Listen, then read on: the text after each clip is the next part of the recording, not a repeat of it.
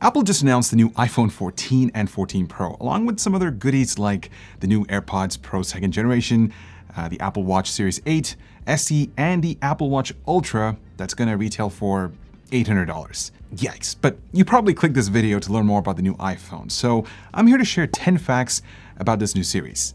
Let's get started. Number 1, farewell Mini, hello Plus. That's right, there will not be an iPhone 14 mini this year, but instead Apple has replaced it with the iPhone 14 Plus. Now, as the name suggests, this is a bigger version of the regular 14, so the display spans 6.7 inches, it's got a bigger battery, and will last you for days. Seriously, Apple claims that this has the longest battery life ever, and I'm not surprised at that statement since it brings the efficiency from the A15 BIONIC chip and the 60Hz OLED XDR display. I was honestly hoping for a 120Hz ProMotion panel on the regular 14, but I guess Apple has strictly reserved that for the Pro models. Now, if you're desperate to get an iPhone that's compact, you can still pick up the iPhone 13 mini for $600. That's $100 cheaper than it was sold for last year, so I think it's still a pretty good deal in my opinion. Next up, Apple has finally upgraded the main wide-angle sensor on the iPhone 14 Pro. We're talking a bump from 12 megapixels to 48 megapixels. So that supposedly results in significantly better detail, improved low light performance, and the ability to optically zoom in 2 times on the same sensor without losing clarity. They've also implemented pixel binning techniques that group adjacent pixels into one large pixel to give you more control in low light environments. Now, this isn't anything groundbreaking because Android phones have had this for years. I am, however, curious to see how it perform against something like the Pixel 7 Pro that's coming out very soon from Google. That should be a fun test. I'm also a bit disappointed by the fact that Apple hasn't upgraded anything on the 14 because on paper, it still has the exact same specs as the iPhone 13 with a few AI-specific features and a minor f-stop increment for slightly better low-light performance. The next big feature is Dynamic Island on the iPhone 14 Pro. Now, what does that even mean? Well, for starters, they've ditched the notch that we're all familiar with since the iPhone 10 with a new pill-shaped design that also has an upgraded true depth camera system. But knowing Apple, they wanted to take this to a whole new level by integrating notifications and background activity in an intuitive manner. So if you receive a phone call, it expands to notify you. It also shows when your AirPods are connected, setting your phone to mute, or even starting a charge. Even Face ID animations look sick. If you listen to music, it'll seamlessly morph into the background while you're in another app. And if you simply tap on it, you get quick access to playback controls. This is a system-wide interface uplift, and I'm super excited to try it out. It might take some time for third-party apps to support this new UI. Unfortunately, you don't get this feature on the iPhone 14 and 14 Plus. Next up, we have always on display on the Pro models. Finally, it was just a matter of time for Apple to implement this feature. Now, in order to keep it efficient, the LTPO display has been upgraded so the screen refreshes as low as 1 Hz compared to 10 Hz on the 13 Pro. So that helps extend battery life along with the ability to dim the wallpaper while highlighting key information like time, notifications, and other stats. Apple has also boosted the peak brightness level for outdoor use to 2000 nits, but keep in mind that with typical usage, you're looking at around 1000 nits, which is similar to the iPhone 13 Pro. Speaking of similarity, the display on the iPhone 14 is the exact replica of the 13. They haven't upgraded anything in that department. That being said, there are a few key safety features integrated into the iPhone 14 and 14 Pro. First up, we have crash detection, which uses a new gyroscope sensor that can sense extreme accelerations or decelerations up to 250 Gs, and it also detects the quick pressure change caused by the airbags when they're deployed during a vehicle collision, while simultaneously detecting the extreme sound levels produced by the impact. And it automatically connects and sends alerts to emergency services. Now, they built this algorithm based on 1 million hours of real-world driving and crash data, and I think this is a very thoughtful safety feature that could help save lives. On top of that, they've given these phones the ability to connect via satellites when you're off the grid, where there's poor cell coverage and require assistance. They've designed an interactive UI and an algorithm to quickly send messages to stations, and it also allows you to precisely share your location with a family member or friend if you're in the middle of nowhere. Safety is important, and I'm happy that Apple has given us these features on the 14 and the 14 Pro.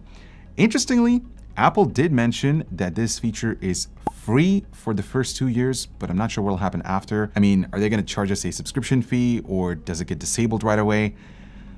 I guess time will tell. Now, if you take a lot of photos, Apple has implemented a new processing algorithm called Photonic Engine. It's basically designed to give you better low-light performance by improving their deep fusion technology that essentially combines multiple frames with different exposures to give you a dynamic image with vibrant colors, clear skies, and accurate skin tones. Now, I certainly have to test this out when I get my hands on the new iPhone.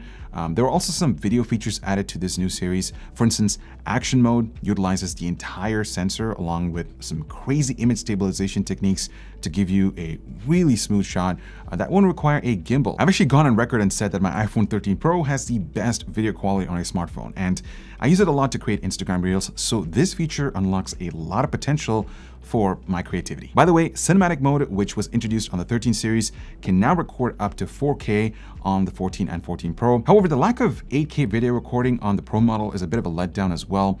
And if you pick up the 128GB 14 Pro, ProRes video recording is still capped at 1080p. And I'm still thinking this has to do with a file size limitation thing. Now, this next fact is a big one. The iPhone 14 and 14 Pro will not support physical SIM cards. That is, if you live in North America. The international models will support them no problem, and Apple's reasoning behind this is that most of the carriers in this region have support for eSIM, which makes it easier to quickly transfer plans, store multiple plans or multiple SIM cards, and it's also a lot more secure. Now, keep in mind that if you buy a new iPhone directly from Apple, it stays unlocked, which makes transferring from carrier to carrier simple and intuitive. But if you buy it through a carrier, it's going to strictly lock it during that carrier agreement, and I'm not sure what the unlocking process is after that. Now, I've never used an eSIM before, so this should be an interesting experience when I switch over, and I'll let you guys know how it goes. Next up, we have a new chip called the A16 BIONIC, which is only going to live inside the Pro model. This uses a new 4nm process that delivers more performance while also being power efficient. Now, the GPU cores should also be able to give you better gaming performance, and they've also managed to integrate a display engine that controls the LTPO display to refresh at 1 Hz, the always-on feature, the dynamic island animations, and a lot more. Image processing has also gotten faster. That being said, the A15 BIONIC chip that's inside the regular 14 is no slouch. It's the same chip that was on the 13 and 13 Pro, and I've been using the Pro as my daily, and the performance has been really smooth with tons of apps running in the background. This also offsets the chip shortage that we're facing at the moment, so it allows Apple to use the extra chips produced on the 14 and 14 Plus. Now, what are your thoughts regarding that? I get that it's sustainable, but at the same time, they're also trying to resell you the exact same chip that was announced last year. So I'm sure there are people on the other side of the fence as well. So let me know in the comments down below of what you think. Oh, and by the way, you can configure the Pro model with up to 1 TB of storage. Now, the iPhone 14 and 14 Pro come in a variety of colors. Let's start with the 14.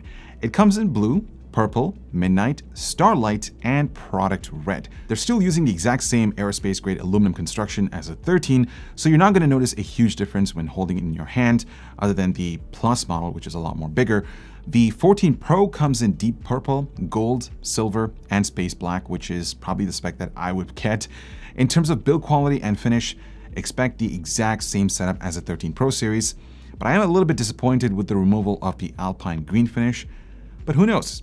Maybe 6 months later, Apple would launch a new colorway just to stay in the news cycle. All right, so the last thing that I want to talk about is pricing. The iPhone 14 starts at $800 for the 120GB model, and the Plus model starts at $900. So that's $200 more than the 13 mini. Now, it would have been nice if Apple priced the regular 14 at $700 and the Plus model at $800, because in all honesty, it's not that different compared to the iPhone 13.